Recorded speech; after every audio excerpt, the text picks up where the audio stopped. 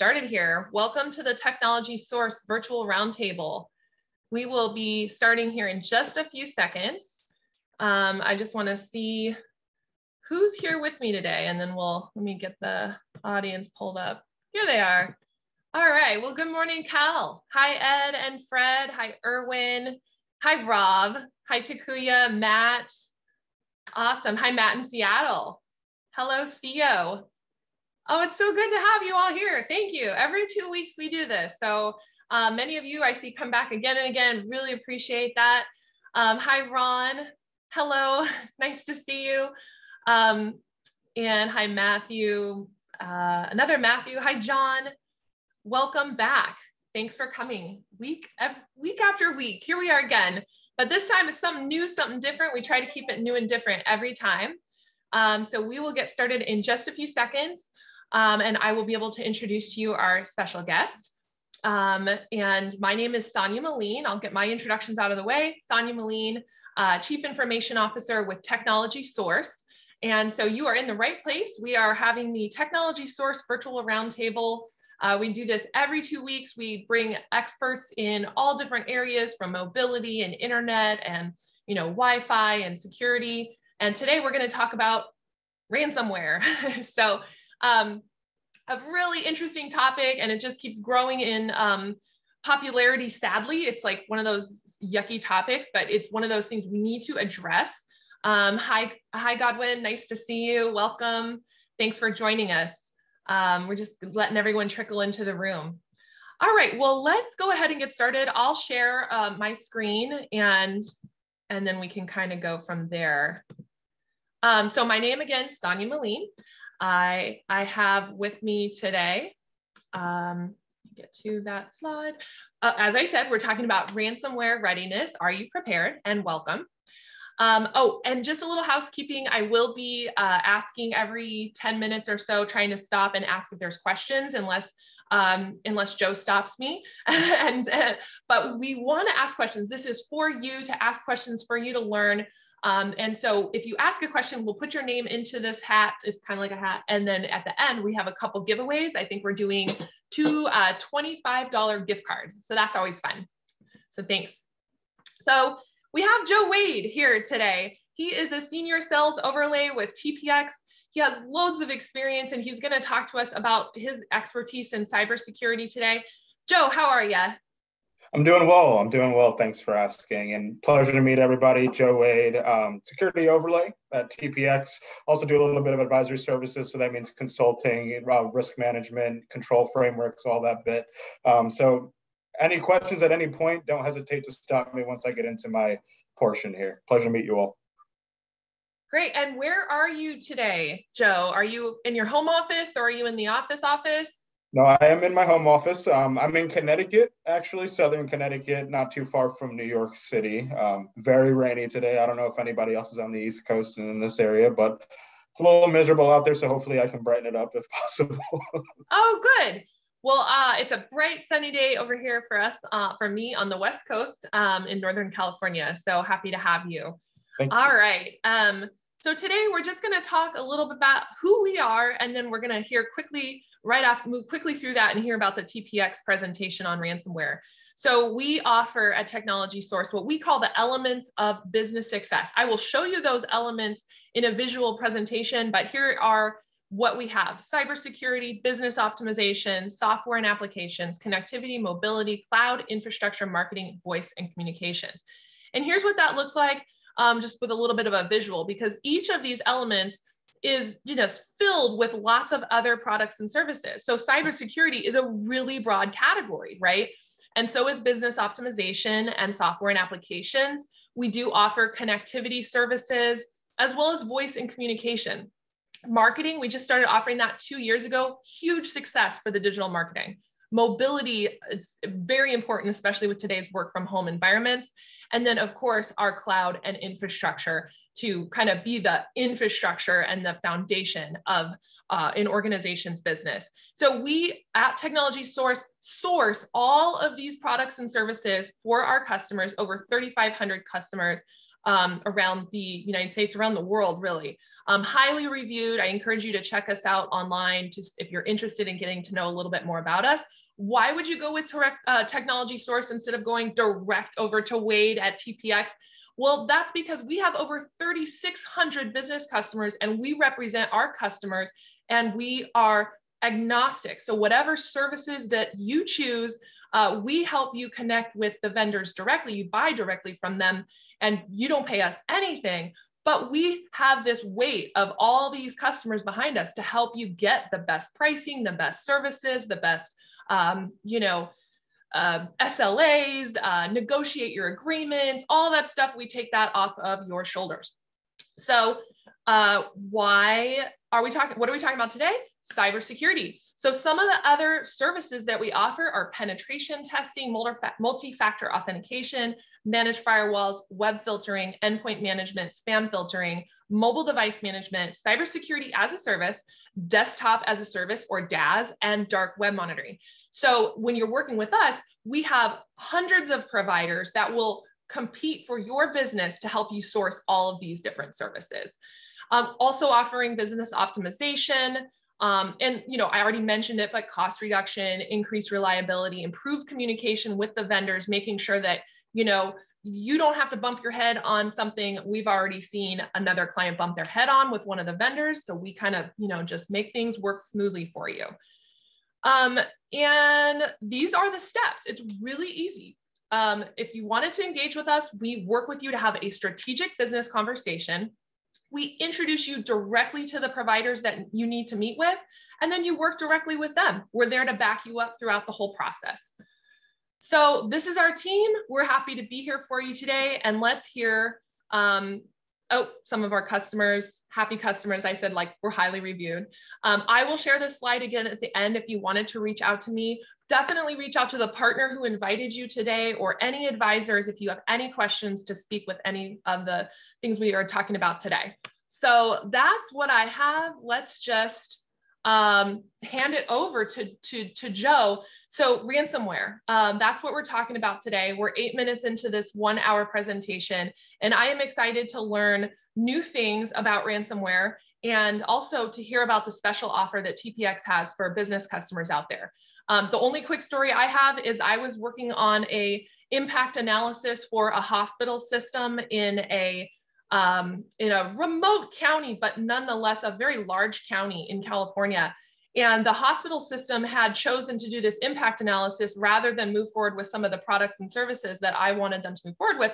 So I helped them with the impact analysis because that's what I do. I'm a compliance officer by trade, IT director by trade. And unfortunately, in the 6-month impact analysis process, they did get hit with ransomware, had to send out first-class breach notification letters to over 1 million of their patients. And it was a huge, huge issue. It was very sad. And had they, kind of listened to some of the stuff that I had recommended in the beginning, they wouldn't have had to deal with this ransomware breach. And so that's one of the things, obviously we can't ever say we're going to protect you 100% against ransomware, right? But what we can do is layer on the protections and see what we can do to protect, and also do these impact analysis so we know where the ransomware is going to affect most. And so we can kind of guard and protect those. So that was just a quick story that I had on a personal big project that I was working on. It wasn't a happy story, but it was a cautionary tale that I do tell customers who are concerned about ransomware, definitely get it on your roadmap right away to protect as much as you can. And so that's why we have TPX here today. We want to learn more. Tell us more. Perfect. Joe? Perfect. Yeah. Thanks so much, Sonia. So yeah, again, Joe Wade. I'm going to be joined here by Dave Hagan, who I think is having a little trouble getting in here. I see him here. Awesome. Welcome, perfect. Dave. Beautiful. Yeah. Awesome. Thanks for being here. I think he's working on his audio, but great timing. Yeah, perfect. So yeah, I'm a security overlay here at TPX. Today we're going to be talking about one of the tools that we use for customers to kind of get a better idea of where they stand in regards to ransomware. Really because it's a time to get introspective about security. And as we know, organizations typically shy away from the topic, and most of the time it's because it's a frightening topic. But really, security is a primal instinct, and the majority of our life actions are efforts to feel more secure. And when talking about ransomware, it's really our jobs as thought leaders in security to get after the real threats. Because our customers, they sit through presentation and presentation. And when you see maybe a slick about remote remediation, or even a slick about next generation firewalls, or maybe even a slick about backup and replication, this is what your world starts to feel like. Everybody remembers the teacher from Peanuts and Charlie Brown, wah, wah, wah. You're sitting there thinking, who cares, right? What are the actual dangers? And quite frankly, and unfortunately, we're all victims of marketing all the time. But threat actors are really not in the game to bully companies anymore. They're more so Ocean's 11 style heist masters, right? It's about capital gain now. And really what most companies are worried about is walking into work and seeing this, because this is their worst nightmare. You don't want to walk into work and see that your entire infrastructure has been compromised by ransomware. And quite frankly, a lot of us, we go home and we flip on the news and our world is filled with this. And it's the easiest thing to do is adhere to business as usual. Or the most common thing we do is nothing. And this is a very real quote. The name is redacted for obvious reasons.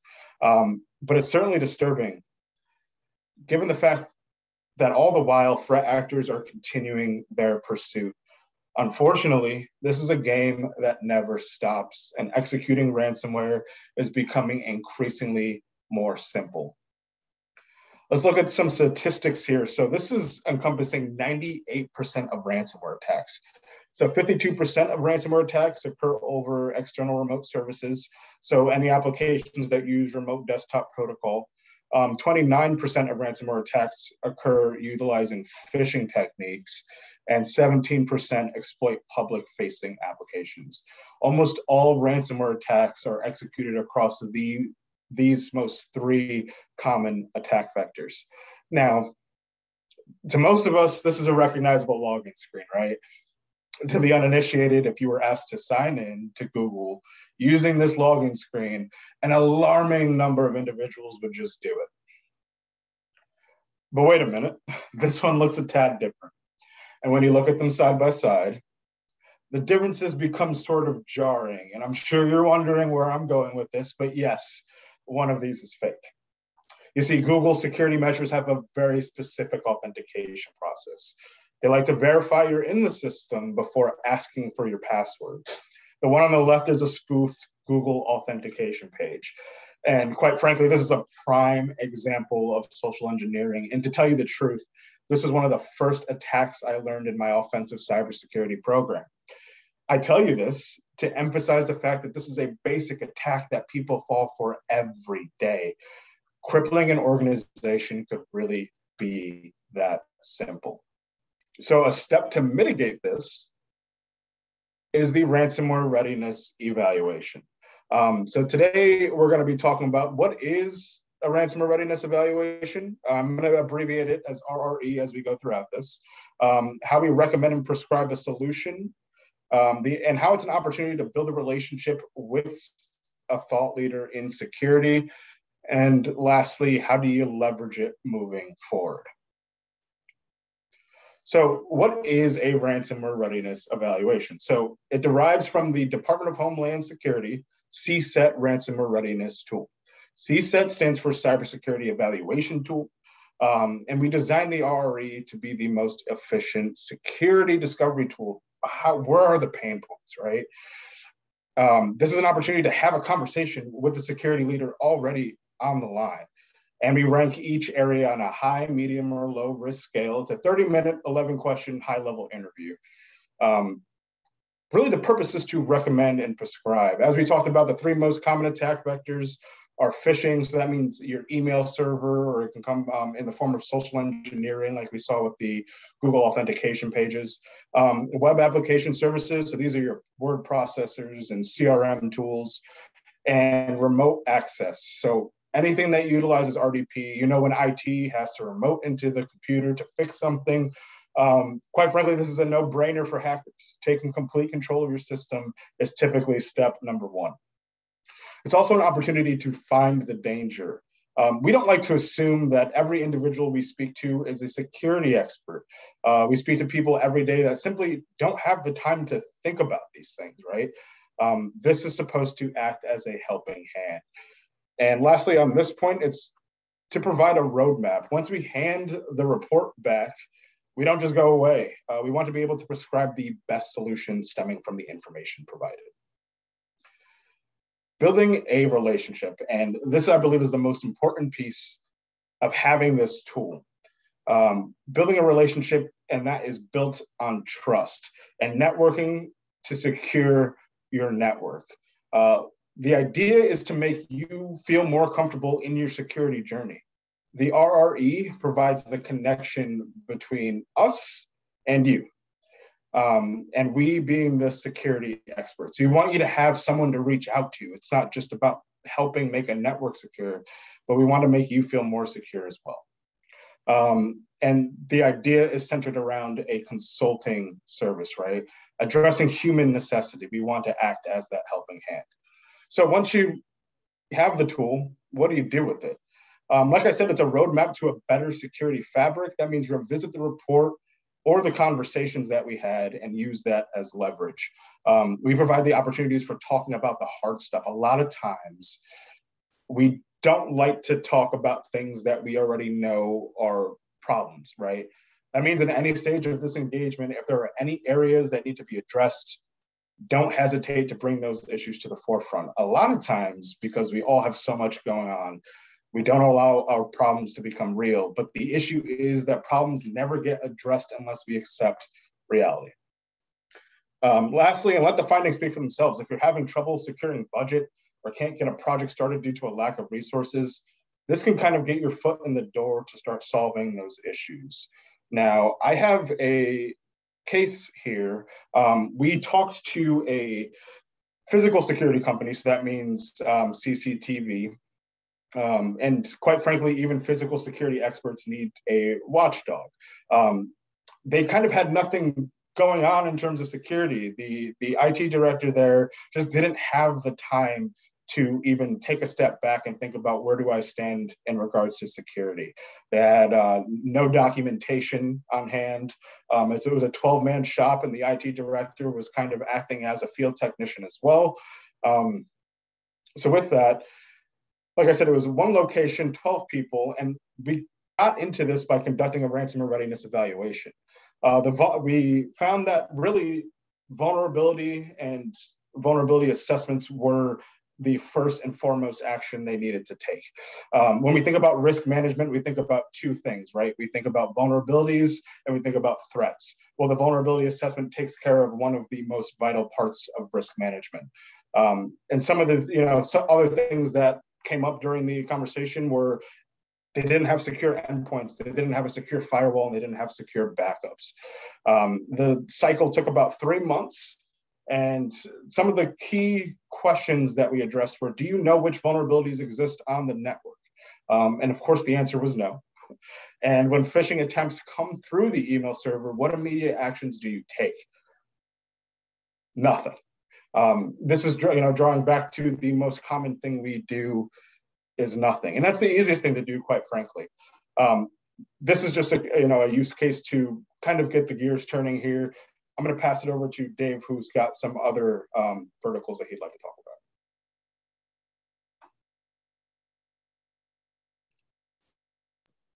Great. Well, while we're waiting for him to get his audio and video turned on, I do have a couple quick questions from the audience. And just a reminder, audience, you are a part of this virtual roundtable because we love to hear your questions. And, you've got some experts here. And if you have a question, it's probably pretty certain that somebody else on this roundtable has the same one. So it really helps us. And we are giving away two $25 gift cards for great questions. Okay, so Ed P, as in Papa, says, do you recommend implementing 2FA, I think that's two-factor authentication or multi-factor authentication, to help mitigate attacks? If so, do you recommend taking a step further using a hardware key, or do you believe that software 2FA is fine? Yeah, so one of the important questions during this interview is, are you utilizing multi-factor authentication? So I'm really happy that you hit on this good point here. Yes, absolutely. Two-factor authentication is a necessity. If we look at the Colonial Pipeline, right, that kind of devastated the Southeast for a while. We look at that case and we see a VPN account that lacks multi-factor authentication. Now, those credentials were spread across the deep web. All a hacker had to do was pass some crypto along. They had those credentials, and because it lacked two-factor authentication, all they had to do was plug that in, and they had access to the Colonial Pipeline. So it's absolutely a necessity. And you said, if so, do you recommend taking a step further and using a hardware key, or do you believe software 2FA is fine? I think having an extra layer of authentication in any case is beneficial, whether it be hardware or software. Quite frankly, if you don't have that layer, then you're missing a step. So first case, whether you're considering hardware or software, just address the fact that you should have two-factor or multi-factor authentication in any form. That's case number one. Okay, great question, Ed. This one is from John B, as in Bravo. Does it seem that ransomware cybersecurity insurance is providing a false sense of security for organizations?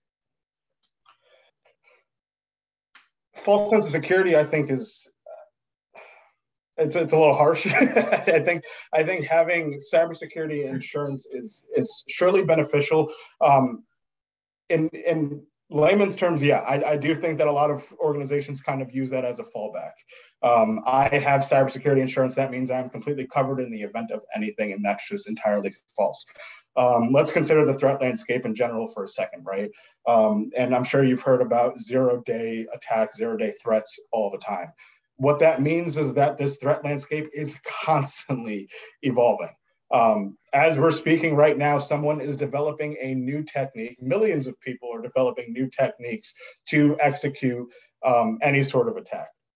Having cybersecurity assurance is a good fallback, and it's a good thing to kind of look at. But in general, cybersecurity is ever evolving, and having certain parameters around certain things according to your security fabric, I think it's looking at it in a very narrow view, if that makes any sense. Yeah, I agree. And just like from a standpoint of getting the persistent negative media exposure from a ransomware breach, if you're a trusted healthcare provider or trusted company that people shop at or whatever, right? Nobody wants their data to be hacked. And so that persistent negative exposure from the media, there's no amount of insurance that can ever really cover that harm and that risk to your business. So while I think, yes, absolutely get that insurance, if you can even get it, because you have to have a lot of the stuff in place that we're talking about today with TPX to take those steps, or otherwise you pay huge amounts anyway. But great questions. We'll just ask maybe one more, unless your team's ready to speak. What about this question from Ed P, as in Papa? Do you believe that, okay, Ed is equating kind of how movie actors have to, do rehearsals before they shoot a scene. And he was kind of equating that. Do you believe that the same applies to cybersecurity? Should tests be run periodically to identify security weaknesses and vulnerabilities? So yeah, go ahead, Joe. Yeah. Absolutely, and I really appreciate the analogy there. I'm a film buff, so that's cool to see. Yes, no, absolutely. I think the idea of tabletop games might be a little antiquated, but in order to kind of understand where your gaps are, of course, everybody should be doing some sort of, even a mock attack, if you will. And if you haven't looked into it already, think about gap assessments, right? So the gap assessments being a part of the risk mitigation, efforts. And what gap assessments are really to do is find those holes, right? And then once you have that assessment done and get the proper recommendations, you're able to then go ahead and plug those holes. But yes, doing some sort of dress rehearsal, so to speak, and kind of setting the stage for an attack and then seeing how your organization would go and execute it is absolutely highly recommended and is definitely best practice. Great. Okay, one last question, and then we'll let you keep going with this presentation because I want to hear these case studies. Gwen was saying, do you provide a package for cybersecurity for healthcare companies? Sure. So a part of the consulting services that we do, again, going back to the gap assessment, I wouldn't necessarily call it a full package.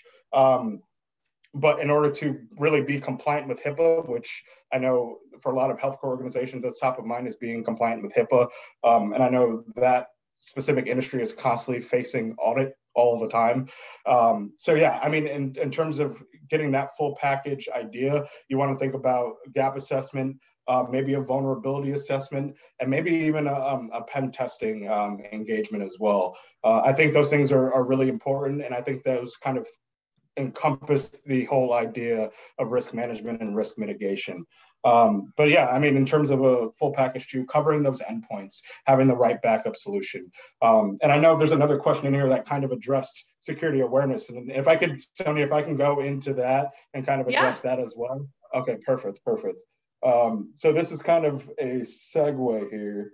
I know I saw one that kind of talked about security awareness training and what the efforts are for that. So to address that properly, it's to talk about continuous security awareness training, right? A lot of times what we do is a Tuesday in January, one time a year, where IT comes in and says, hey, don't click on these emails. That's quite frankly, these days, not enough. It's not enough. Continuous security awareness training means phishing simulations. It means educational exercises. It could be quizzes, videos, anything like that, but it has to be continuous.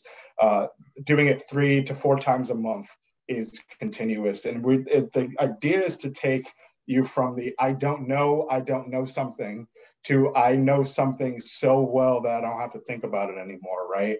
Security awareness should be muscle memory for all of us. And when we think about the threat landscape and we think about phishing in general and the end user and how most attacks occur because of human error, these are the things we have to take into account. So security awareness, in my opinion, is the biggest ROI when it comes to security. Awesome. Great. Well, we have a lot of other questions, but let's hold a few and I want to hear this case study. So let's hear that. Yep. Dave, take it away. We'll see if you can get on there. I'll just ask to unmute. I don't think either of them have their video on. Here we go. No, that's Christine, actually. So. Okay. So I think we are doing the case study with David Higgin, and I don't know if he was able to join, Joe. I know he had a problem with the link. Yeah, I don't think he was able to. This is Richard, by the way, Richard and Christine. Oh, okay. We were both mute because we logged in with Joe's credentials. That's why I said Joe 3 times. Well, hopefully you can fill in for him, Joe. Yeah, of course. Perfect. So this is another case study here. And it's how can I be prepared to protect against ransomware? So this was a county mosquito control district. And yes, even county mosquito control organizations or, that specific committee has these same issues and kind of getting into what it all entails here. So they had 3 locations. They were kind of looking at managed backups and disaster recovery, but this stemmed from a ransomware readiness evaluation. They didn't know that they had these issues going on internally until they had that ransomware readiness evaluation. And kind of harkening back to the idea that a lot of times we don't recognize something as real until we say it out loud, right? And this is a prime example of that. So some of the questions that were asked to kind of drive this were the need to be able to recover from a ransomware attack. And that leads right back to the backup solution disaster recovery. They never tested against the backup and restore process, but they needed the ability to virtually restore in the cloud environment. And of course, do you have the proper resources to manage your security needs? Their IT department was a little understaffed, and that is the case with a lot of organizations. A lot of organizations, it's 1 to 2 people shops. And with everything going on, there's no way that you could cover every single aspect of security, making sure that those areas are completely secure in terms of your security fabric in totality. So that's just another case for the ransomware readiness evaluation. And then getting into the automotive industry as well. So what really matters is protecting all sorts of companies. So they had 5 locations. Well, I just think that's great though. I mean, I'm thinking I want to go to my county and make sure, because, you know, all of our private records are here in your counties. And so every one of us on this should go speak with your county and just say, hey, you know, here's a case study about this. It's really important. So I really appreciate these. I think case studies are the best way for me personally to absorb any content or material. Because then I can go, oh, I can apply this to this. So super helpful. All right, sorry. I just wanted to say, yay, I love case studies. Perfect. So again, another industry here, automotive industry, they had 5 locations. But in order to really uncover this is, what is your cybersecurity plan? And a lot of times there is none, right? In this case, it was very hard for this specific IT director to retain, competent, if you will, IT resources. And that's kind of the case. You know, there's a huge skill gap right now going on in IT and security as well. So this is another perfect example here. And I have a slide for questions. I know there's a lot of people asking a lot of questions, and I want to make sure I get to all of them here. Okay, perfect. All right, so let's answer some questions here and just throw them out there. I see a ton, so keep them coming. And if you want to minimize your screen there or maximize your audio, your video there, then we can see you answer these questions for us, Joe. All right, so first question from Wayne is, do you have any introductory questions to initiate the conversation? This is from one of our technology source partners.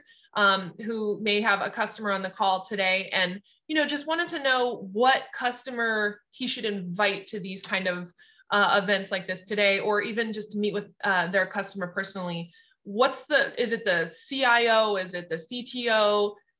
Is it the CEO? I personally work a lot with CFOs because they're like, a ransomware hit would just completely cripple our organization, and the finances are my baby, right? And so they're very concerned about that. They're very concerned about their accounting data, patient data.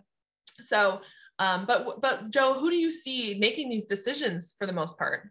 Great question, Wayne. Yeah. And we're putting your name in the hat. Thank you. Yeah, that's absolutely a great question. The tool is really designed to have that conversation with the IT person first and foremost, right? Because a lot of times when we talk to them, it's like, I can't get my CFO to budge. I can't get the CEO to budge in terms of budget. So the idea is to have something tangible in the form of a report to say, hey, I had that conversation. I had that tough conversation. I had to sit through that and relay everything that's wrong with our security fabric. And this is what the security experts had to say. And to get that project going, most of the time, that's all they need. To answer your question, who would I invite? The person who's most engulfed in the IT fabric, the person who knows the ins and outs. We've sat with just about everybody. We've sat with account managers, we've sat with IT people, we've sat with CIOs, CFOs, CEOs, but we found that you get the most profitable or most, profitable information from the IT director or somebody who's working with the technology every single day, because they know the most about it. They're going to be able to tell you exactly what the issues are. And a lot of times those issues that they're going to be relaying to you are things that they've had top of mind for a very long time. It's just now that they have the opportunity to sit down and have a conversation with somebody about it is the most important thing. Yeah, exactly. And, it's one of those things like just get it done. I have a case study about the Keck Medical Center, which is funny because they're the Trojans and they were breached by a Trojan, right? It was a ransomware, and kind of, little ironic, but also very sad because, and this is, I'm bringing up this case study because we have Takuya N as in November, who is talking about how effective are virus scanners and content filters on your mail for protecting your servers and preventing ransomware. And this is exactly great question. I mean, very effective for the most of the time, but when they're not, as in the case with the Keck Medical Center, they had, latest and greatest spam and virus detection and web gateways and, everything was there, but it just one user like clicked on one thing. And then next thing you know, every user was infiltrated by this ransomware. It's public case study. You can take a look, but how effective, Joe, would you say when it's effective? It's effective in the sense that it's tough. And like I keep harkening back to this, but I want to make it clear that the threat landscape is constantly evolving. And if you take anything away from this conversation, is that the threat landscape is constantly evolving. So when we look at effectiveness of really anything, we're looking at 10 steps ahead. What's it going to be like tomorrow? What's it going to be like a year from now? How far have we come from a year ago? So that's really my answer to that. Without, I don't want to kind of, put any sort of idea down in terms of enhancing your security fabric, but keep in mind that we are on a fast moving roller coaster in terms of where this is going and how much this is ramping up. And I kind of want to put this into perspective too. When we look at ransomware, and when I first got into offensive cybersecurity, ransomware wasn't as big of a topic as it is today. A lot of times it was to bully companies, like I touched upon earlier in the presentation. A lot of times it was necessarily to get a little bit of capital, but it was a lot of script kiddies, right? And when we say script kiddies, we're talking about, hackers that are, 13 to 18 years old that just have nothing better to do. But they think this is fun and they know that they can kind of get something out of this. And it's more of a, I know I can do this. I can go and brag to my friends about it. I was one of those kids. But, so right now we're dealing with APTs, right? And we're talking about advanced persistent threats. So when we look at, probably the most common one is anonymous. That's kind of the household name. This is a huge scale. We're talking big time. We're talking lots of money, lots of resources that companies are shelling out to get their data back.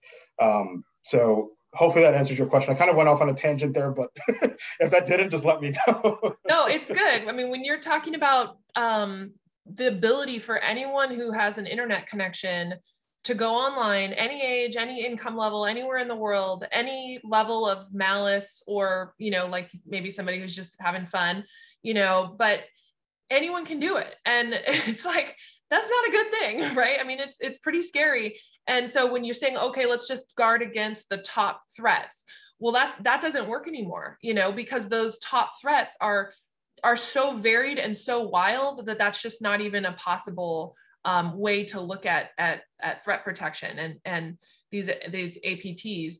And yeah, so great answer. Okay, so next question from Cal H as in hotel. What are the common cybersecurity threats? I mean, this is kind of what we were just talking about. Even if they are common, even if you took the top 10 threats, that only represents something like 0.0001% of all the threats that are out there, if that gives you some idea of the magnitude of the threats. So, but good question. What are the most common cybersecurity threats that you've seen lately besides Log4j? Thanks, Cal. Yeah, that's a good one. Probably social engineering is the biggest threat, I would say. And I'm not talking about a specific script or malware that's being deployed, or I would say top of mind for a lot of people. And if there's, again, anything you could take away from this, it's social engineering techniques. It's those people that are, not necessarily up to date in terms of things that they should be clicking on or shouldn't be clicking on. And the biggest threat to cybersecurity is us, right? Are the end user, the people who are sitting on the other side of the computer, not paying attention to what we're doing. And a lot of times too, and especially in this new work environment, you got to keep in mind that you might have your Gmail account open up to your work email, and how that might not necessarily cross your mind when you go to click on something. And think about the fact that we're all use social media. So that means that people have a way kind of into your life, right? They can find out what makes you tick. If you love golf, you might get an email from, the golf club company saying, hey, we have this free offer for you. And a lot of people don't even think twice about clicking on it. The biggest threat right now and to cybersecurity is us. And I stand by that. Right. Well, and one question we had from the audience, I was looking for one that was pretty, well, we've had two questions that are the same from Godwin and Godwin P as in Papa and Ravens. These two questions are, what are the cybersecurity trends? I think they're very similar to the last question, the top threats, trends, top threats. Are there any trends that we haven't talked about yet that maybe are new that we should all be aware of? Trends as in ways to protect or things that are being deployed? Sure, ways to protect or things that are being exploited, vulnerabilities that are newer, newly exploited recently, anything like that come into mind? I think that's what they're wondering. Anything new to be aware of, to be scared of? Yeah, no, and quite frankly, I think the method right now of antitrust, right? So that means going back and validating. A lot of times we use tools that are AI focused. So that means that artificial intelligence is going through it and verifying that everything is working properly, that the proper security steps are being used. But when we think about antitrust, that means that humans need to go back and then validate those things. So I would say probably the most important security trend right now, we hear about zero-day threats and we hear about fileless malware attacks. There are actually ways right now that AI is executing ransomware. On top of that, ransomware as a service is a big deal now. So that means people are getting packages essentially from the dark web and deploying ransomware, and it could be anybody. It could be anybody. And the reason why we're seeing that kind of hockey stick and that uptick in ransomware attacks is because of that, how accessible it is to everybody right now.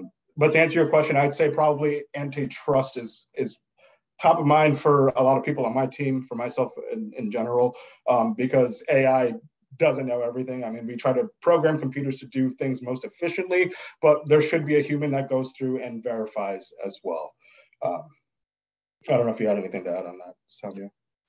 No, I think that's great. And I think just as soon as you think you're ahead of the threats that are out there, there's going to be somebody that'll create a new one. So that's why creating as much layers of security, and then it's not just that, it's a process. It's not just a product. So it's a process within your organization. So I have a bunch of questions on data backup. Just to mitigate ransomware, do you have a best practice? And this is from Takuya.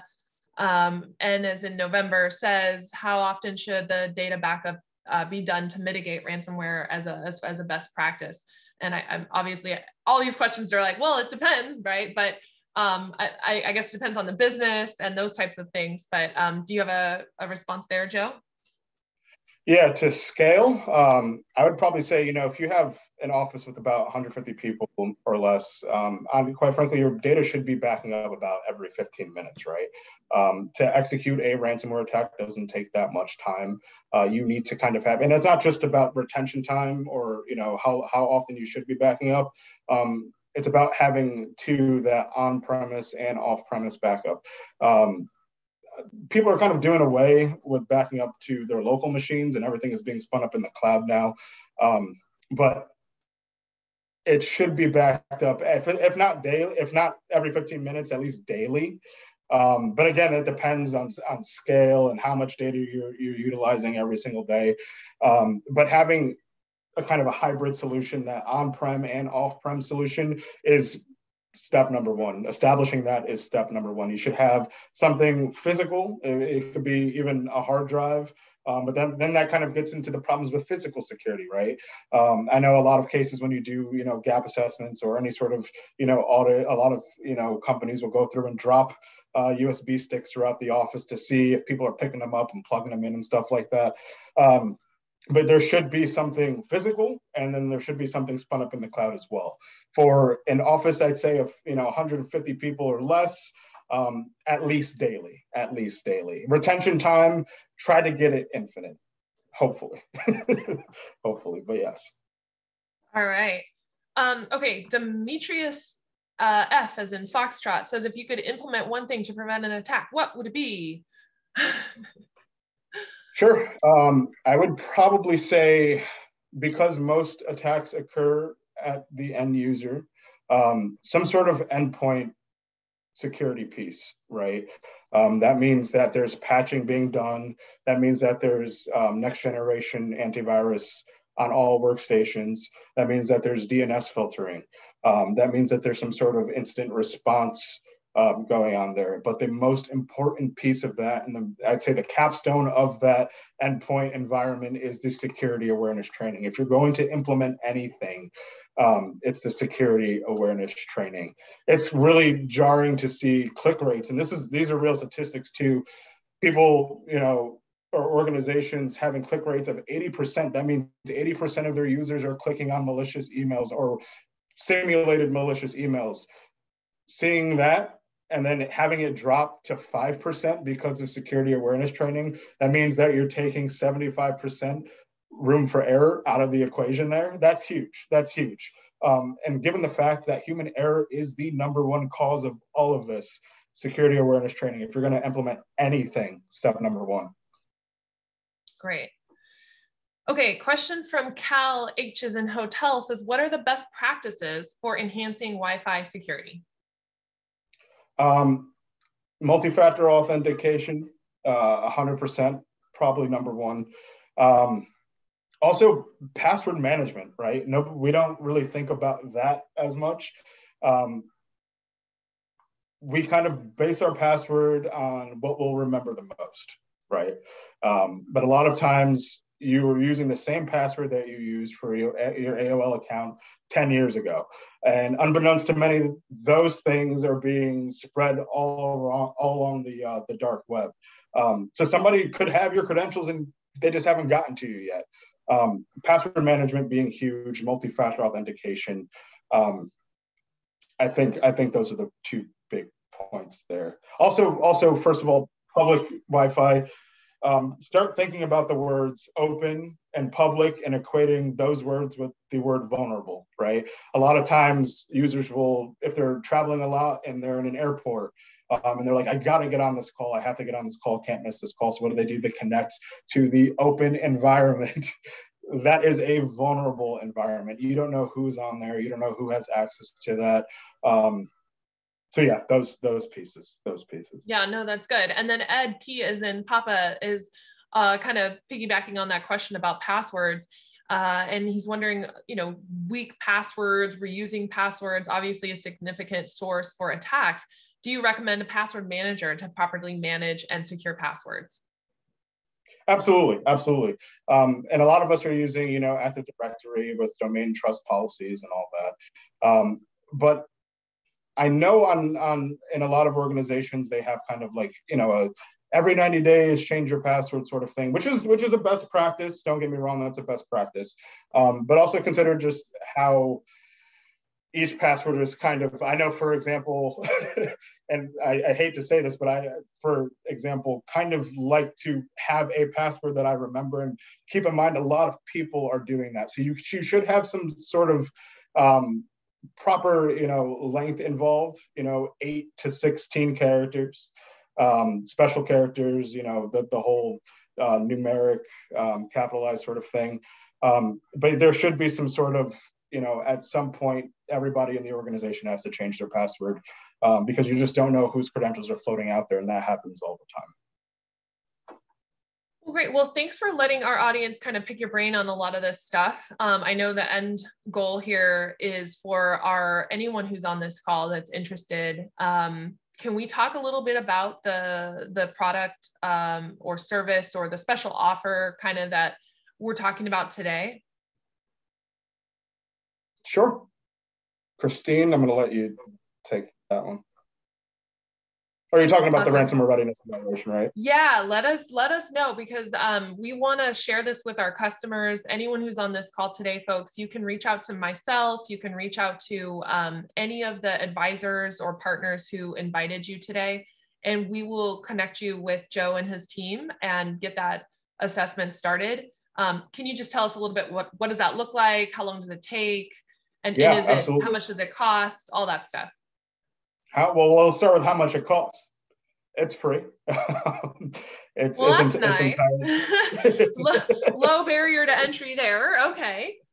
It's entirely free. The purpose of it is to kind of, like I said, get those gears turning, because a lot of times we know that there's issues, we know that there's problems, but until we say it out loud, then it becomes real. So that's the first. Yes, it is really free. I saw that in the comments. Yes. Everyone's like, wait, what? There's no caveat here. I am no.